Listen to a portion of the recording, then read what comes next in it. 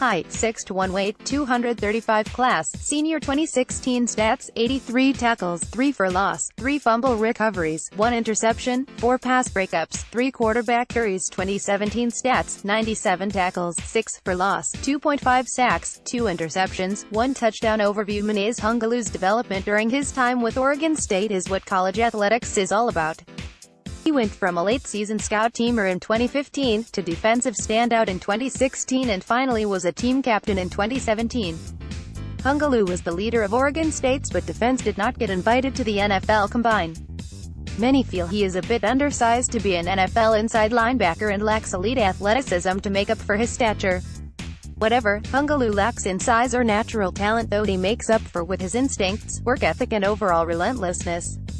While Hungalu's name hasn't been seen on many mock NFL drafts, according to the News Tribune's Greg Bell, the Seattle Seahawks scheduled a workout with the Oregon State standout.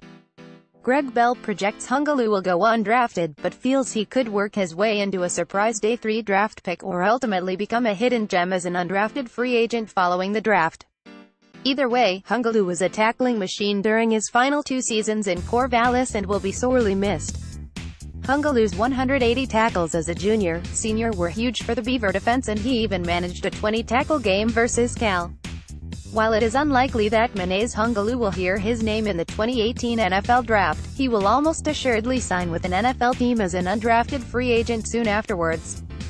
And while earning an NFL contract as an UDFA is not easy by any means, I wouldn't bet against Hungalu. Pro Day stats: 4.69 40-yard dash, 21 reps on the bench press, 32.5-inch vertical jump, highlights 2017, 2016.